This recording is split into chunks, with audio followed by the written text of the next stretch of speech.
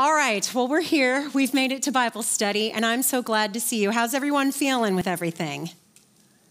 Good? Okay, we raised some questions last week, and the women's ministry team sent you a video. So if you have any questions about heaven and afterlife, you've got a little 15-minute video waiting for you in your inbox from yours truly. I apologize, I don't know brevity, so it's 15 minutes long, but it's thorough. It's thorough. Okay, show of hands. Who are my A&M folks? Yeah. Anybody in here have someone in the Corps in their sphere of loved ones? I know you do, Karen. Is Karen the only one? No more Corps people? Okay, well, not born and raised in Texas, got here fast as I could, but I had never heard, not that big of a college sports person, so I just had never really heard of the Aggies or A&M and the whole experience down in College Station, but I started working at 99.5 The Wolf back in 99, I think, and did a night show with another girl. We were called Night Wolf with Mel and Rebecca. And my co-host, Mel, her name is Melinda, she had this hunky boyfriend who was an Aggie. And he had been in the Corps. And I found that out very early on because that is a badge of honor that I did not realize. But it is such a badge of honor. And he was so all in. Like, he and his Corps buddies had stayed in touch, for the decades since he'd been in college, and they would, when there was a home game, there was always a group of them that would go down and tailgate and do the whole thing together. And then when Melinda got engaged, I remember she went and she took her bridal shots down on the stairway. Is it the stairway at A&M? You know what I'm talking about? On the steps. Yeah, the steps. And so she had all the Corps guys there. She made a phone call or something. And they all got all dressed up in their dressy uniforms, and they held their swords up like this. And so she was under all their swords in this very big dramatic wedding gown. It was very, very impressive. And I've got a really good friend whose son is in the Corps, so I'm having the whole vicarious Corps experience all over again. And as I've been thinking, because our study is called Living Beloved, and what does it mean to be living beloved? It means this beautiful koinonia fellowship that we're called into, right? And so as I've been thinking and meditating on this koinonia fellowship that we're called into, I just keep thinking of the Corps and how it's this bigger than life thing. So how do you know, if you're a student at A&M, how do you know who is in the Corps and who's not in the Corps? Uniform, right? The way they dress, the way they behave. They are called to a certain code of conduct. They all sit together at the games. When you are a member of the Corps of Cadets, is the idea that you would blend in or stick out? Yeah, you're supposed to stick out. You're supposed to stick out. Why? Because it's a really big deal to belong to the Corps. And in a way, the Corps paints this ideal picture of the A&M ideal, what A&M represents. And so you and I, as we think about this, I want you to constantly be thinking about how you are part of something bigger than just you and the people you run with and your family of origin. You are part of something. Like, if you're a cadet, if you're a member of the Corps, you can see any other Corps member from any other decade in any other place on the planet, and there is automatically this bond, right? Because they have this big shared common experience, and that is what God wants us to know that we're a part of. And God does not want us to blend in. God wants us to stick out like the Corps of Cadets on the A&M campus. And here's the thing, as you read through your homework, and as you read through the text and did your homework, I imagine, just like it did for me, some of you thought, God, this thing we're called to is kind of hard. It is hard, right? Like, the Christian walk, the Christian life is hard. There are standards we hold ourselves to, that we are held to, that the rest of the world they just don't have to play by the same rules. And so it's really hard. And so just like how A&M paints this really robust ideal of what it means to be a member of the Corps of Cadets, that's what John wants to do for us. He wants to paint this beautiful, vivid, in living color portrait of what it means to belong to this koinonia fellowship, to the sisterhood, brotherhood, to the family of Christ. And as we keep that picture in front of us, God is going to empower us. He's going to give us the will and the desire to do everything that he calls us to do. Okay, let's go to verse 1, chapter 3. We're going to camp on this verse for a little while. Okay, it says, see what kind of love the Father has given to us, that we should be called children of God. Okay, I want to point something out to you that's not going to show up in your English translation.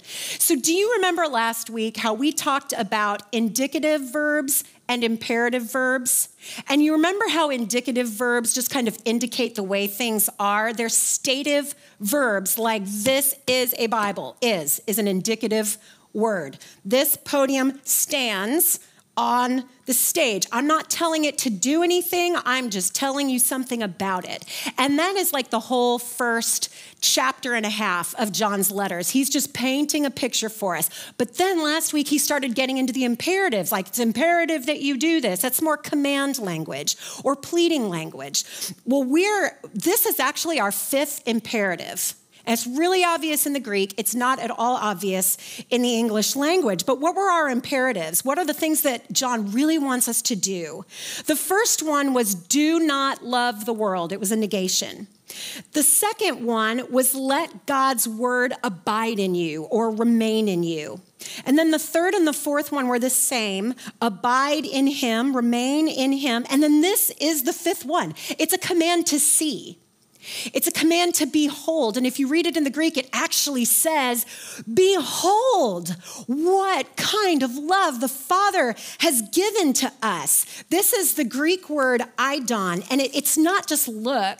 It's not just see, like I see the exit sign over there. It means to see about, to consider, to take your time and to think about it and to turn it over in your mind. It means to look into. There's an experiential element of this.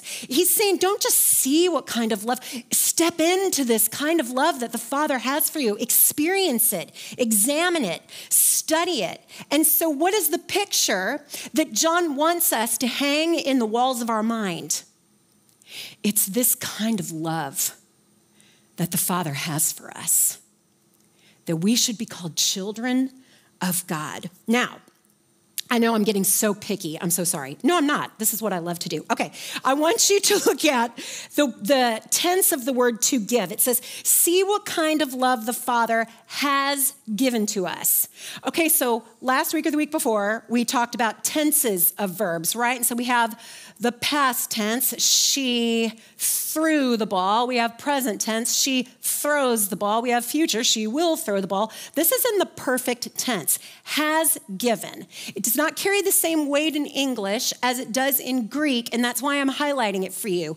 So what does the perfect tense represent in Greek? It means that something that happened a long time ago is still having ripple effects. So that earthquake that happened half a world away is still having ripple effects as the waves hit the Pacific coast, right? That's exactly what's going on, and that's exactly the picture I think John is painting for us. The love the Father has given to us happened at one point in time, and we are still riding the tidal wave of it. And what was that? What was that moment? When did God give us this love that he has for us? Yeah, when Jesus went to the cross. The cross is God's great, big, giant, I love you. I love you. And anytime you feel lonely, you can look at the cross, and what you can hear in your mind is God saying, I love you. Anytime you blow it, you can look at the cross and God is still saying, I love you. I love you. It's the great I love you. And now I want to direct your attention to the words, what kind of? What kind of love? This is such a cool word. We don't even have an English equivalent, all right? It's the word patapos, and it can be translated of what manner, but what it carries is this element of otherness. Its original translation means of what country?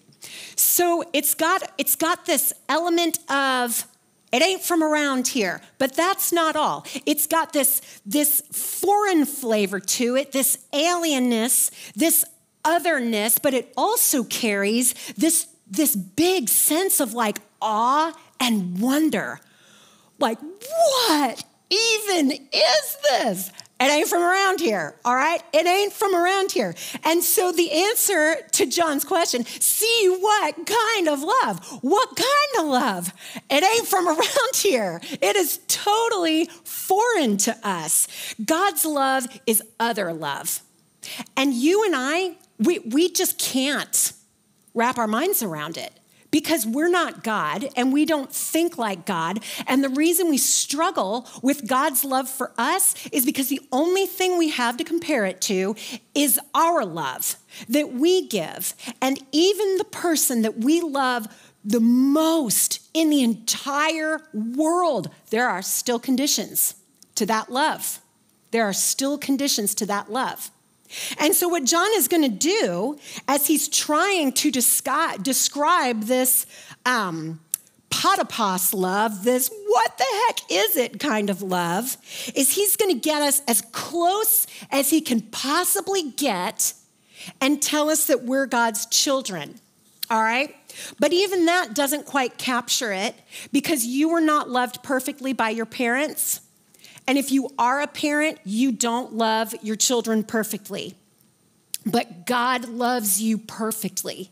He loves you with a what the heck is this? It ain't from around here kind of love. And there's more. John writes, see what kind of love the Father has given to us that we should be called children of God. Okay, I have a friend here, and I'm going to totally embarrass her. And she can't do anything about it because she's staying with me right now. Janae, wave to everybody. There she is. It's my beautiful friend, Janae. Janae is staying with us for a spell, and it's been a delight to have her. The best part of this whole thing for me has been how quickly my kids took to her.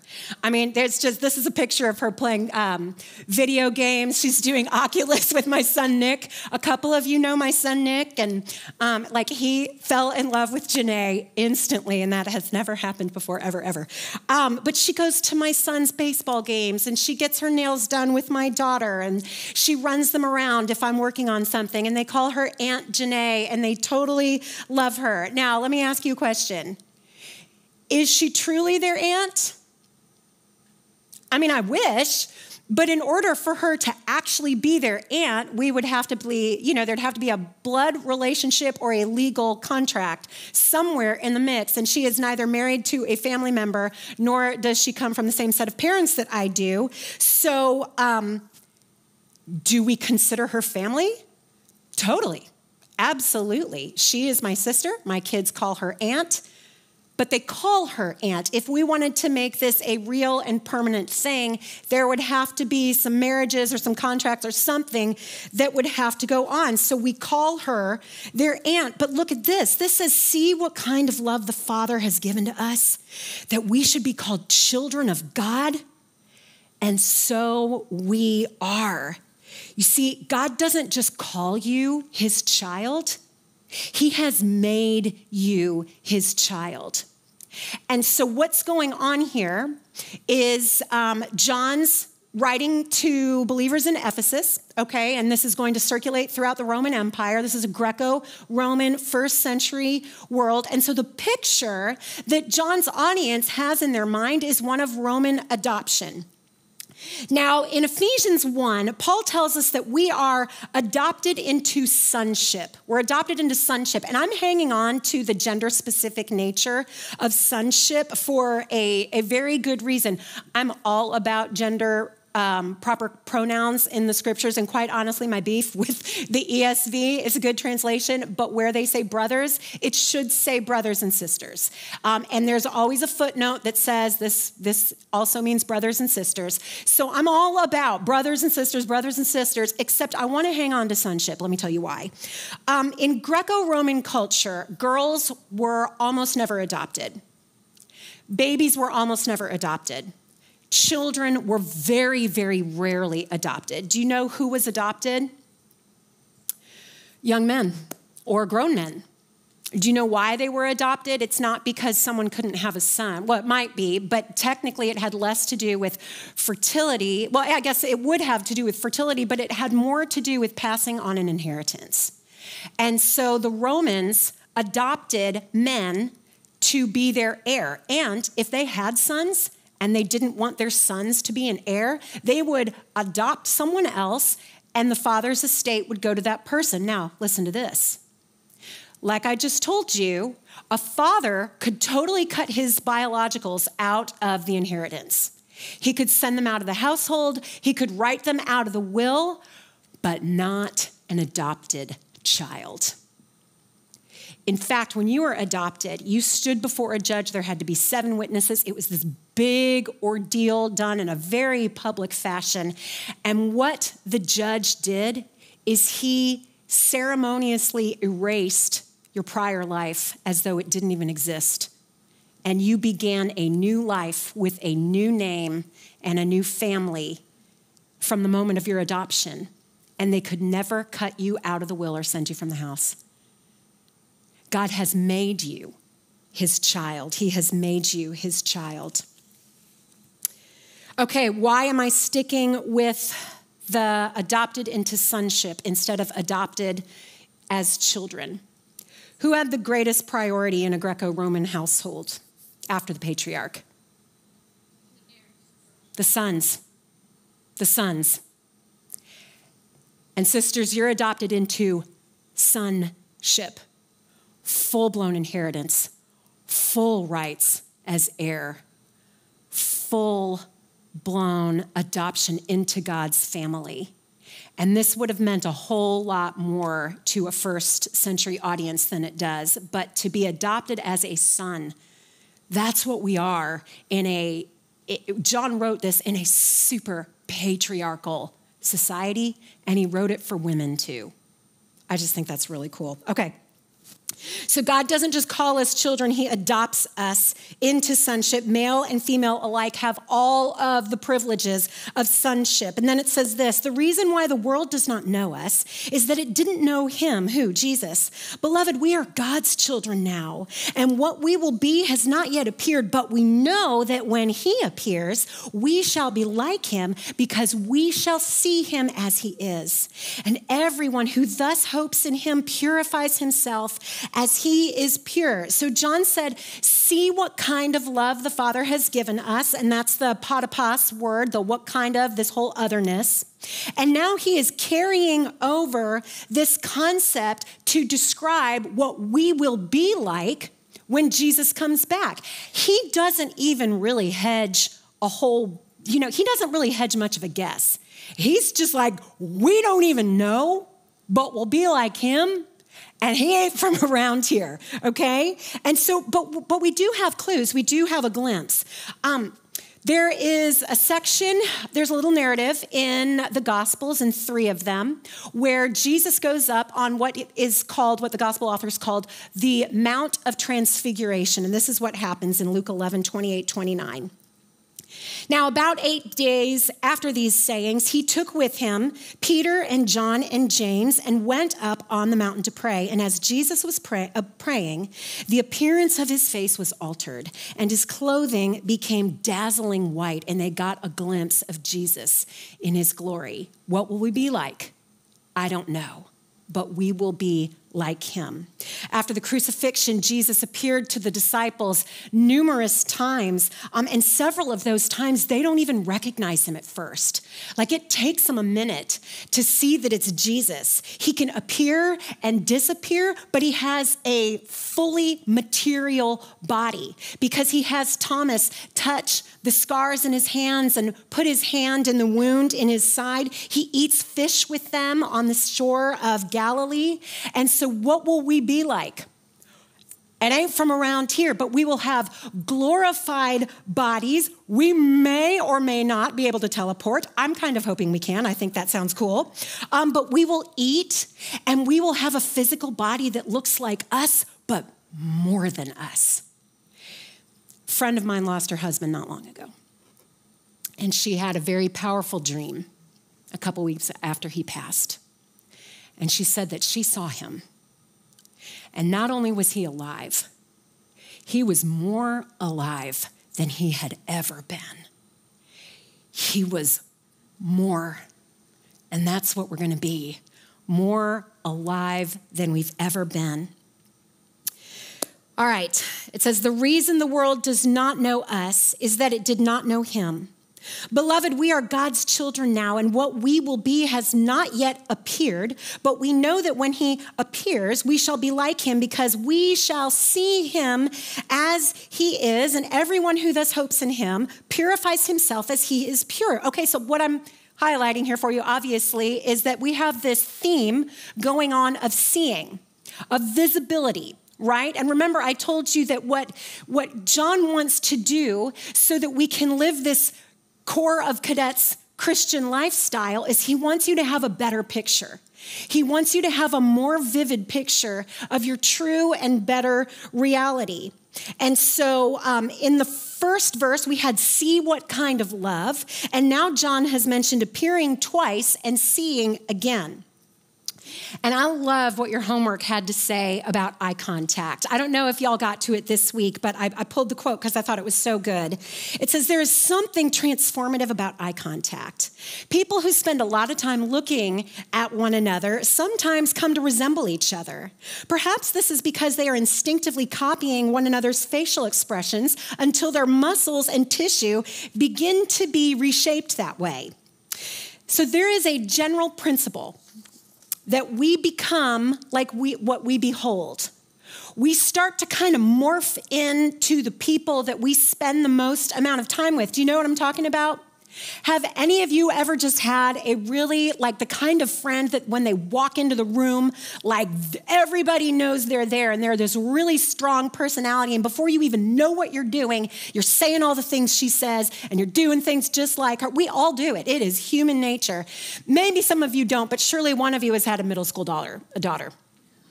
I mean, it's like, 2 weeks at middle school and they come back and they're like, oh my gosh, this. And it's like, what just happened to my darling? She is speaking another language and she's doing different things and she wants to wear her hair a different way and she wants to dress a different way. It's because we become what we behold. Whatever it is we're setting our affections on, we start to emulate that. We all do it. Where was I going with that? I had a really big point to that. Oh, okay. So keeping Jesus in our line of sight morphs us into his image, where we start to resemble him and we start to love what he loves and hate what he hates. And the very act of keeping this picture in our minds is a cleansing agent in us. It cleanses us. Verse 4, everyone who makes a practice of sinning also practices lawlessness. Sin is lawlessness. At our leadership meeting before this, one of your leaders was reading from the Passion Translation. Oh my gosh, this is how they described it. Everyone who makes a practice of sinning practices moral anarchy. Isn't that good? Moral anarchy. That is so descriptive.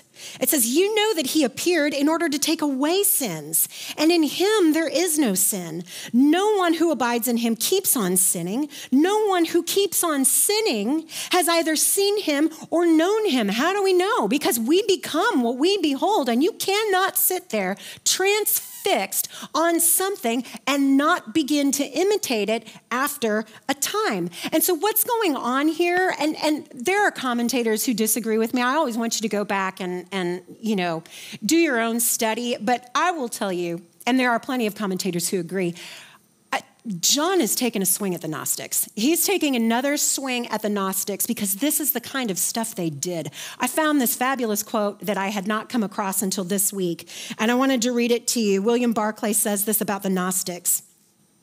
They said that the truly spiritual man is so armored with the Spirit that he can sin to his heart's content and take no harm from it. They even said that the true Gnostic, the man with true knowledge, must know both the heights of virtue and the depths of sin. Oh, he is under obligation to both scale the heights and plumb the depths so that he may be truly said to know all things. Okay, if John's not swinging at the Gnostics, I don't know what I'm talking about. But what he is also doing here is he is giving the believers a litmus test. And since we are not running around in first century circles with Gnostics, trying to lead us astray, this is a very good litmus test for us. If someone is breaking the law and living in gross immorality and has absolutely no problem with it and is like, I'm a total Christian, I am a total Christian, John suggests that perhaps you're not. John is going to want a word or two with you. John, in fact, is going to argue that it is impossible for a true Jesus follower to continue to engage in that kind of lifestyle. He says this, little children, let no one deceive you. The Gnostics were trying to deceive them. Whoever practices righteousness is righteous, as he is righteous. Whoever makes a practice of sinning is of the devil. For the devil has been sinning from the beginning. The reason the Son of God appeared was to destroy the devil. And you'll notice that I put a Switzerland flag up there. Why did I do that? Because no one gets to play Switzerland in God's economy. There is no neutral ground. There is no neutral ground. In Matthew 12:30, Jesus said, whoever is not with me is against me. And that word is a pushing against. No, I'm just living my life. No, you're not, because there is no neutral ground. Whoever is not with me is against me, and whoever does not gather with me scatters. 1 John 3:5 says that Jesus appeared in order to take away sin. And here in verse 8, it says the Son of God appeared to destroy the works of the devil. So what is going on here? If the Son of God appeared to take away sin and to destroy the works of the devil, what are we doing when we just refuse to do things God's way? We're undoing Jesus' work. He came to earth, I'm going to get salty for a second, to get the hell out of earth. He came to earth to get the hell out of earth and the hell out of us. And so if we refuse to align ourselves with him, we are working for the kingdom of darkness. We're doing the enemy's work, and we are actively undoing what Jesus came to do and is doing right now. 1 John 3, 9 through 10, and you'll notice John's making kind of a loop-de-loop back to some things that he touched on in the second chapter. He says, no one born of God makes a practice of sinning, for God's seed abides in him, and he cannot keep on sinning because he has been born of God. By this it is evident who are the children of God and who are the children of the devil.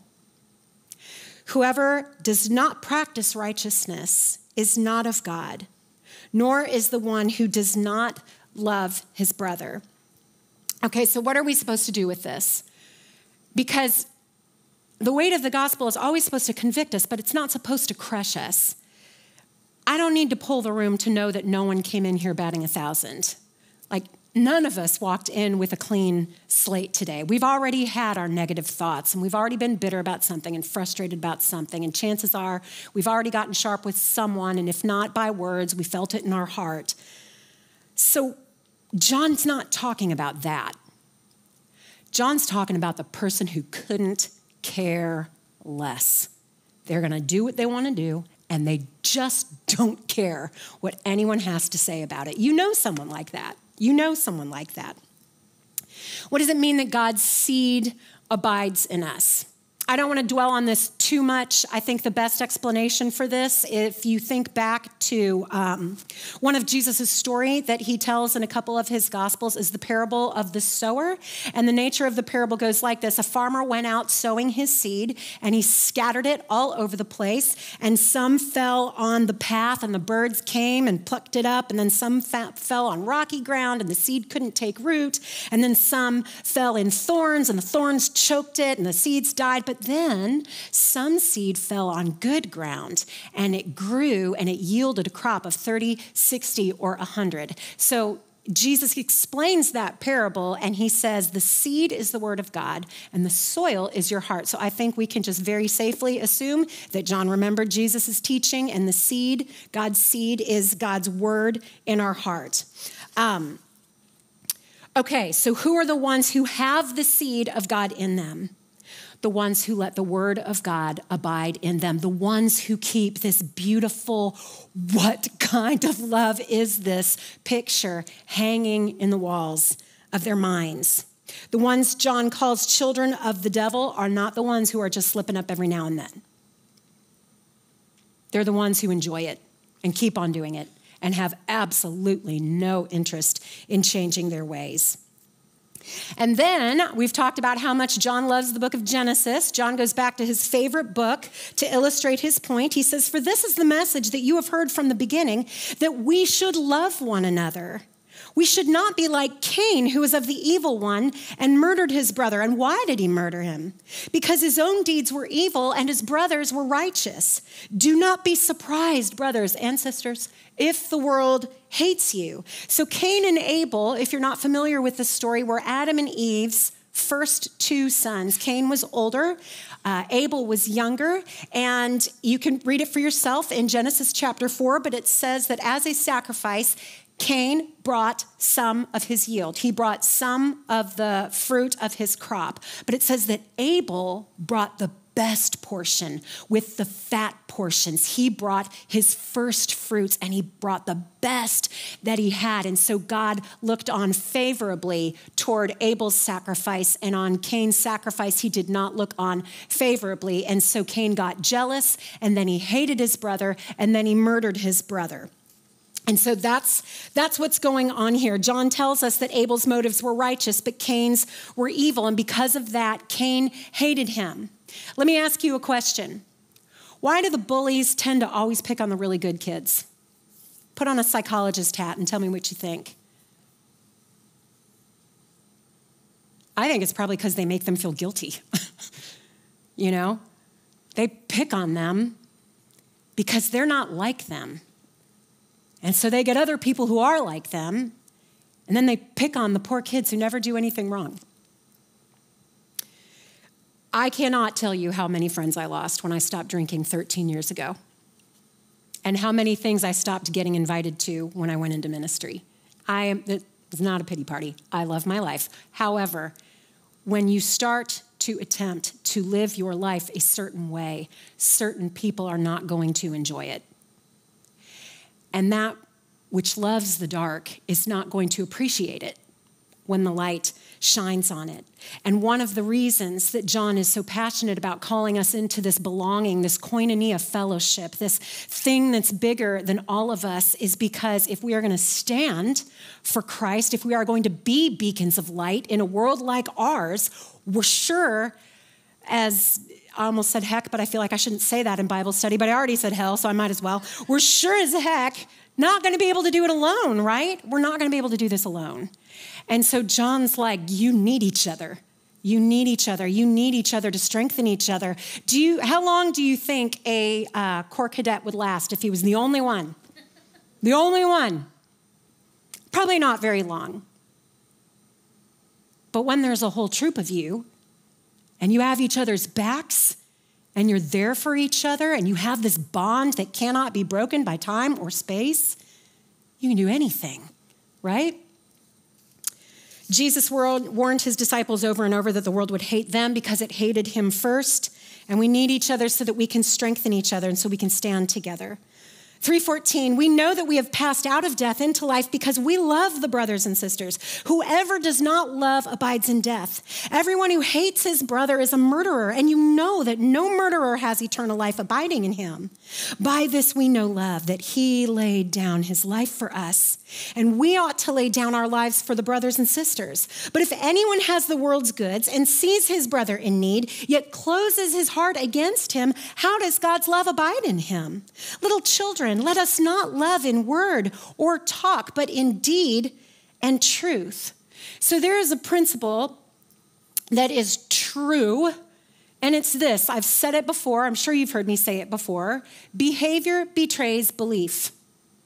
And John's just hammering that home. Behavior betrays belief. What does that person believe? Well, let's just look at their behavior for a little while. I'll tell you what they believe.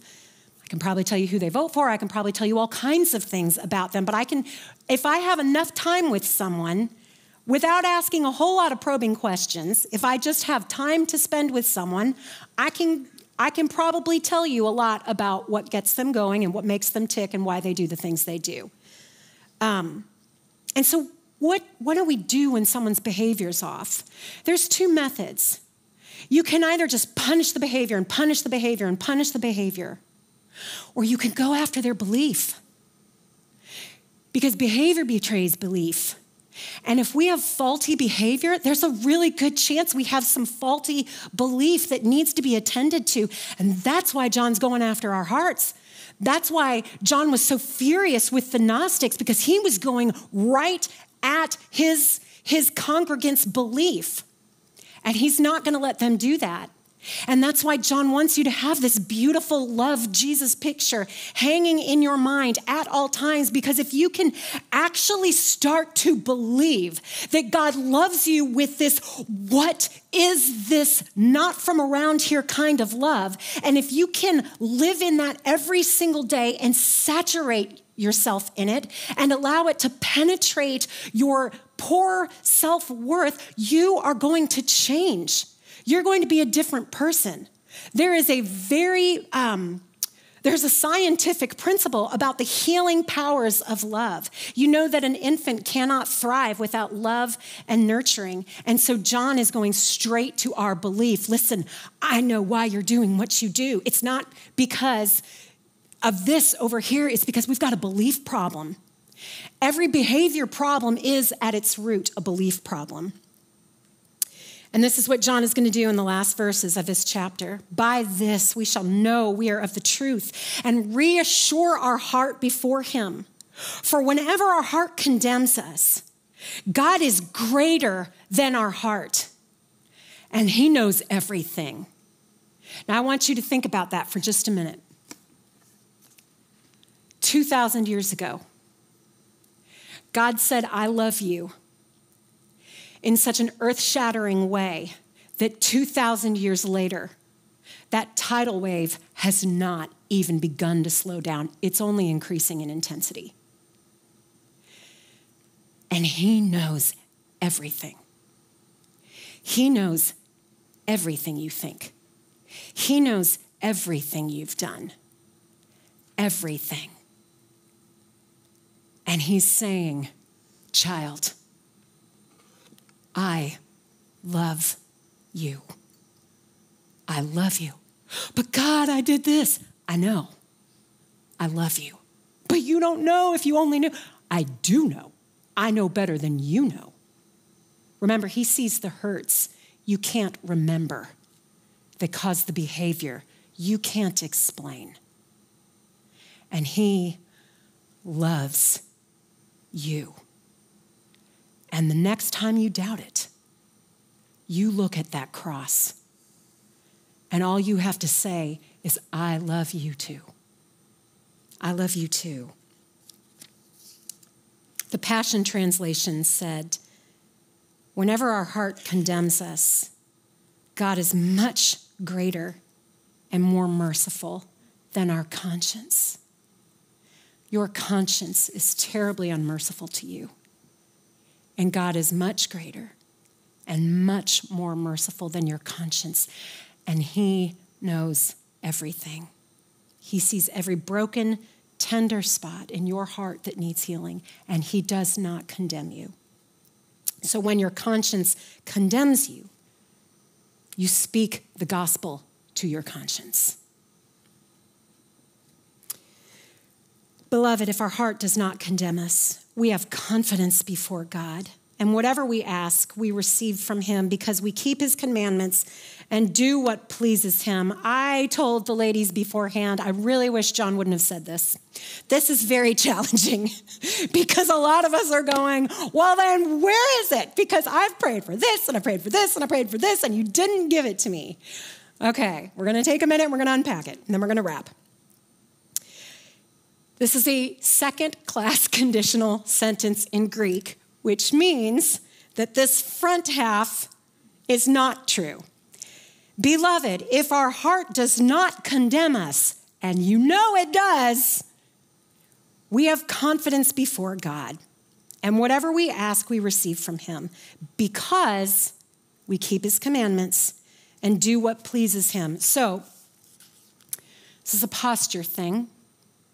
When our heart and when our hands are in alignment with God, meaning when we are aligning our will with his and doing what he says, then we are positioned, then and only then are we positioned to really pray alongside his will. And Jesus has shown us what that looks like. He's the only person that ever did it perfectly, and he gave us the prayer. He said, pray like this then. Our Father in heaven, hallowed be your name. Glorify your name, Lord. Your kingdom come. Do it your way, God. Your will be done on earth, in my house, at my office. Your will be done, Lord, on earth as it is in heaven. And then we can ask for provision and that God would forgive us. And we forgive those who have sinned against us.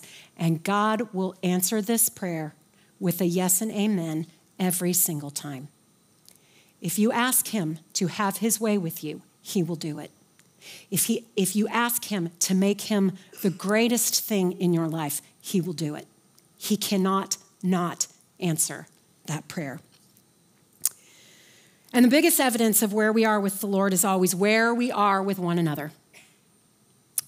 How well we are walking with the Lord vertically always manifests itself horizontally. And this is his commandment, that we believe in the name of his Son, Jesus Christ, and love one another. That's all we have to do. That's all we have to do, just as he commanded us. Whoever keeps his commandments abides in God and God in him. And by this we know that he abides in us by the Spirit whom he has given us. Let's revisit the core. Yeah, this group of students who are in like this pocket of life that is so fun and so exciting, and you're finally out from underneath mom and dad's thumb, and no one's telling you to go to class, and no one's telling you what to eat, and no one's telling you to go to bed. And what do? They put themselves in a situation where they're telling them what to eat, and telling them how to dress, and telling them when to go to bed, and telling them when to study, and telling them when... Why? Why would you do that when you are 18 years old? I need someone to tell me why. I'll tell you why. Because they believe for a better life later. They believe for a better life later, and they've been given a better vision now. God wants us to have a better life later. And so he's given us a beautiful vision now.